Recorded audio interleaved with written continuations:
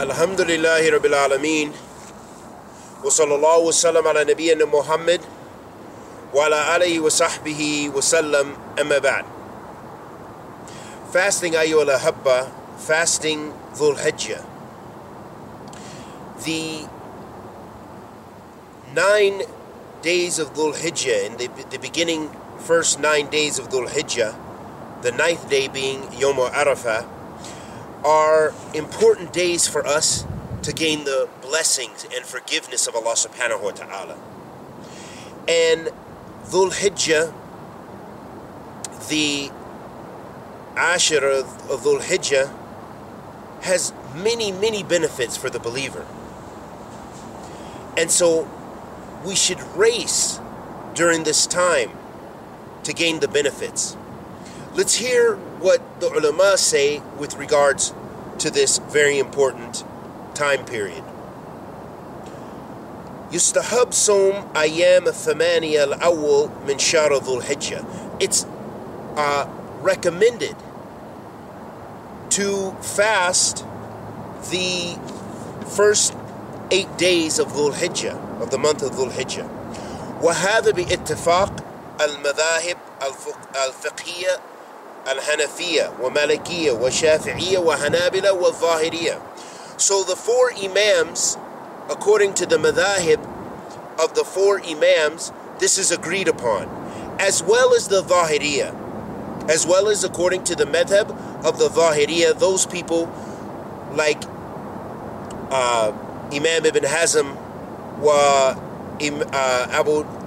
Imam, the head of the Zahiriyah school of thought, who looked at the text of the Nusus, the Quran and the Sunnah, from its apparent meaning, only from its apparent meaning, without looking into necessarily the hikmah or the reasons or the various wisdom behind the revelations.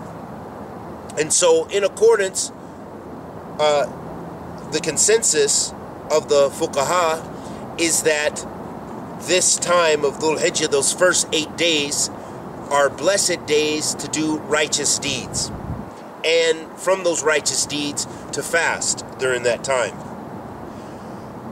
And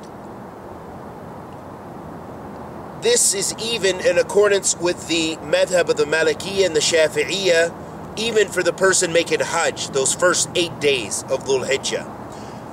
And the evidence for this is the Hadeeth of Ibn Abbas radiyallahu ta'ala anhuma, and the Nabiya sallallahu alayhi wa sallam قال ما عمل في أيام العشر أفضل من عمل في هذه. قالوا ولا جهاد؟ قال ولا جهاد إلا رجل خرج يخطر بنفسه وماله فلم يرجع بشيء. This hadith, in the hadith of Ibn Abbas radiyallahu ta'ala anhuma, that was narrated in Sahih al-Bukhari, rahimahullah ta'ala, Imam Bukhari, that the Messenger of Allah, the Prophet sallallahu alayhi wa sallam, said,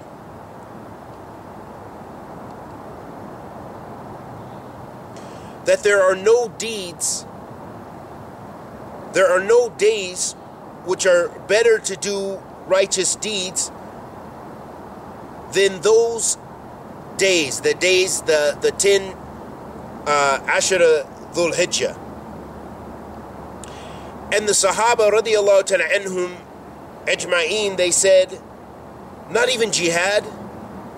And the Prophet sallallahu alayhi wa sallam responded by saying, not even jihad, except for the man who leaves with his wealth in danger and his body, his physical being, and he returns with neither of those, meaning he was died fi sabilillah, showing us that this is an immense time for gaining reward, Dhul Hijjah, and also illustrating for us the importance of the first 10 days, with the 10th being Eid and the 9th being Yom Arafat, the time especially you should strive to fast and gain benefit. And from those great deeds that you can do is fasting. Fasting is included in general in those great deeds. So doing righteous deeds, serving your parents, spending in the cause of Allah and charity, smiling, treating people with kindness, all of those actions that relate to treating one another with respect and kindness and love, that those all fall under the good deeds as well as fasting.